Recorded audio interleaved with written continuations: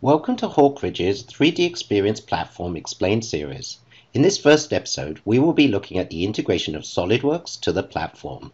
We start with the role of a product manager who is tasked with resolving issues reported on one of his products.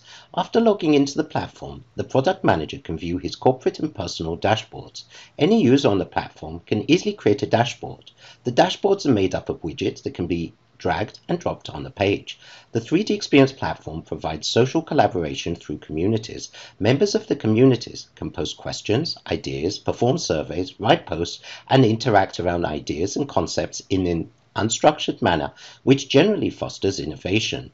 The built-in ideation functionality is specifically powerful and enables people to innovate on ideas and vote them up or down.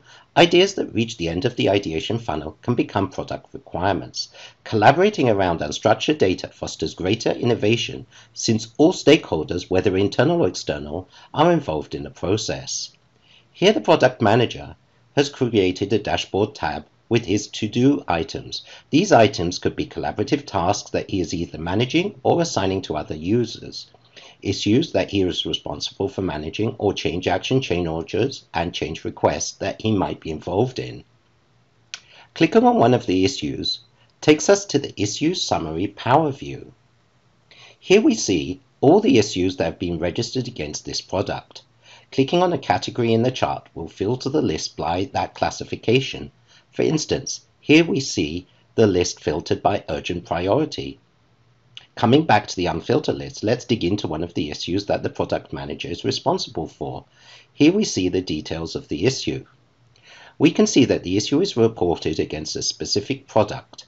Clicking the product link will take us to the detailed bill of materials that the issue is reported against. Reporting an issue against other data is totally optional, but does provide full traceability.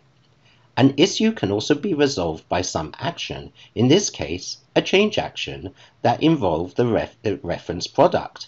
Additional documentation can be added to the issue at any stage during its active lifecycle. This provides an accurate audit trail of how a specific problem was solved and why.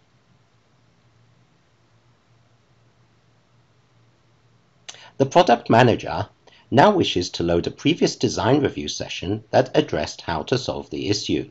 Using the standard search, he can easily find the product that he is responsible for. Dragging and dropping the product straight into the design review widget couldn't be easier. Throughout the platform, we will see the same behavior of search, drag, and drop. Now the product is loaded in session, he can find available design review sessions that have been saved. Design review allows the users to create slides with various markups, cross-sections, and views. There is no limit to how many slides can be created for a design review session. Adding dimensions and markups is very easy. As we can see here, we can snap the markup to any point, line, or circle center. The visual attributes of the markup can be defined by the user. The slide is updated and saved for future reference. In this case, the product manager is tasked with assigning work to a designer. To facilitate this, he is going to create a new ad hoc collaborative task. The collaborative task is a quick way to assign work to one or multiple users. Filling in the fields couldn't be easier. Define a delivery date, how long you expect the task to take, and assign users. Optionally, you can select to add deliverables and reference documentation to the task. Using the search, our product manager can quickly find the product and drag and drop it to the task as an attachment or deliverable. As we see here, additional related information can be added to the task. They're providing all the information in one place so that the person assigned to execute the task will not have to search for related data. Finally, the product manager provides a detailed description of the change that is required. The task is saved and the assignee is notified. The designer has been assigned the task. He receives a notification in his email. From the email, he can click on a link and go directly to the task on the platform. As we see here, the designer sees the task as it was defined by the product manager. However, the chances are that as a designer, he spends most of his time working in SolidWorks. With the SolidWorks 3D Experience collaborative services, The platform is available to the designer from within the SolidWorks interface. Here he has the same view on the tasks as we saw on the platform. From within the SolidWorks interface, he can review his tasks, understand what is required, and assign them to the in-work state through simple drag and drop. The attached assembly can be opened in SolidWorks directly from the task. Any required data is downloaded and opened at the same time. As we see here, the assembly is opened in SolidWorks. The current state of the assembly is displayed. There are multiple lifecycle states and revisions in this assembly. Clicking on one of the part nodes will cross-highlight with the graphics and the feature tree on the left side. It is therefore easy to find the parts that require change. We can see here that the parts are currently in a release state. If the designer wishes to change them, he must first create a new revision of the part. Using the lifecycle toolbar, he can quickly generate a new revision of the part. While this defines a new revision, it has not yet been loaded into the session. To do this, the designer can switch between multiple available versions of the part within the SolidWorks session. Now we can see that we have a part that is revision B.1 and in the in-work state, meaning that it can be revised. Any other parts that have a new available version are denoted with the plus sign, as we can see here. Now all the required parts have new revisions are in the in-work state. Before we can make changes to the parts, though, we must reserve them. This prevents other users who might be working on this assembly from making changes to the same parts. Now, our designer can make the required changes.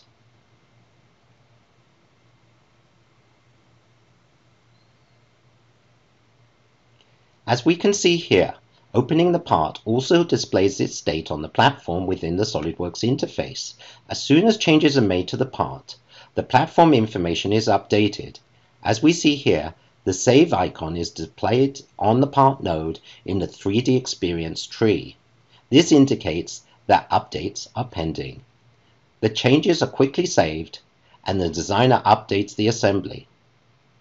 All part changes are successfully saved to the platform, and the designer can unreserve the parts. If he is authorized to do so, the designer may change the lifecycle state of the parts directly from this interface, thereby changing an in-work state to frozen or released. Once all the parts have been unreserved and the assembly is in the correct state, it can now be saved back to the platform. Since the assembly has changed, it must also be saved. The Save interface provides the designer with an overview of everything that has changed and what will be updated to the platform. All part and state information is displayed here. In this case, he selects to create a new version of the assembly directly from the Save dialog. Only the data that has changed is uploaded to the platform, as we can see here. Once saved, the new version of the assembly is displayed in the tree.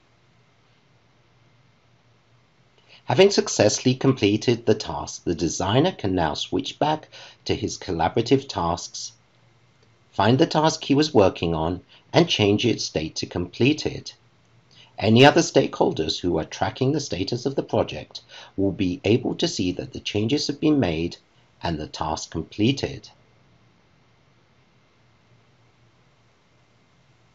The designer, having completed this task, can now move on to his next task in the list. The platform is updated without the designer ever having to open a web browser or leave his SolidWorks environment. Now that the designer has completed his work, let's take a look at how the product engineer might use the data generated to review the changes to the product. As we saw before, standard Google-like searching enables us to quickly find and filter for the correct data. Using drag and drop, she loads the product into the Product Structure Explorer. These two widgets interact with each other, providing a structure view on the left and a graphical view on the right. In a later episode of this series, we will cover these widgets in greater detail. The 6W tags is a powerful and very quick way to filter and highlight data based upon any attribute. Here we can see that the product engineer can quickly graph and highlight the model by lifecycle state. Corresponding color coding is provided on the model as well as in the hierarchical structure, as we can see here. The maturity state as well as a flag denoting whether this latest version is displayed. Clicking on the pie chart segments quickly filters the model and shows, in this case, only the release parts associated with the model. Clearing filters is once again done through the 6W tags. As we see here, it is clear that at least one additional version of the model is available. The product engineer wishes to review the various available revisions. This can be done directly from the Product Structure Explorer. Here we can see that 2 versions of the product are available. The system provides multiple different views of that data. The Explore tab shows us the link between the versions and the action that was taken to create the new version.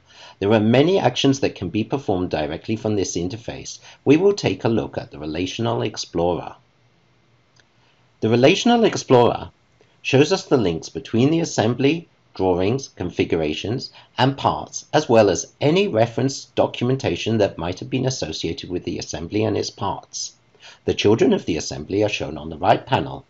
To view the links between the assembly and its children, you need only drag and drop the part into the Relational Explorer, as we can see here. The link is immediately displayed.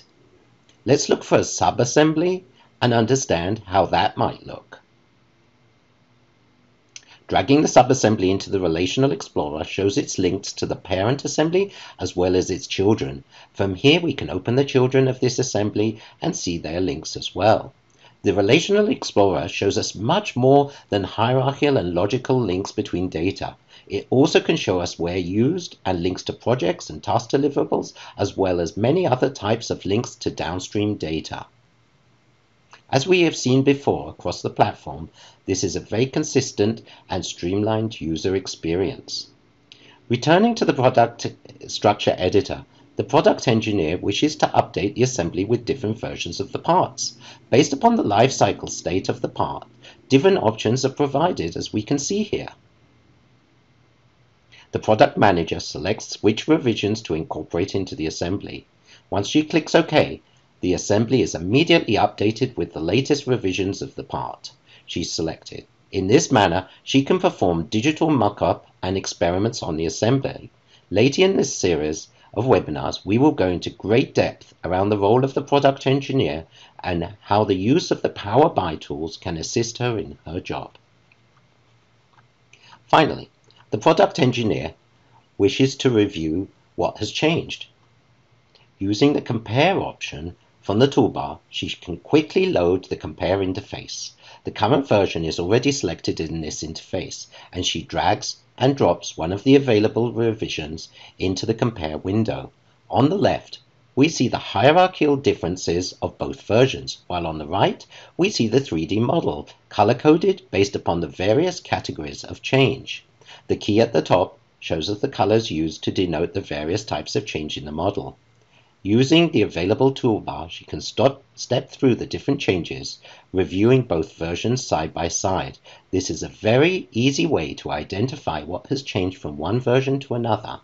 Another comparison available is attribute changes. This is changes to metadata associated with the various models. As we can see here, changes are highlighted in red. As we have seen, the graphical interfaces used on the platform are very consistent, easy to learn. Finally, the product engineer can review the status of her tasks as well as the tasks that she is the owner of or involved in. Here, once again, we've seen the same task assigned to the designer. As expected, it is in the completed state. This demonstrates that data on the platform is a single source, consistent, and can be reused for multiple purposes in multiple use cases. This ends our first episode of Hawk Ridge's 3D Experience Platform Explained series. Be sure to catch our next episode, which will address document management on the 3D Experience platform. Thank you.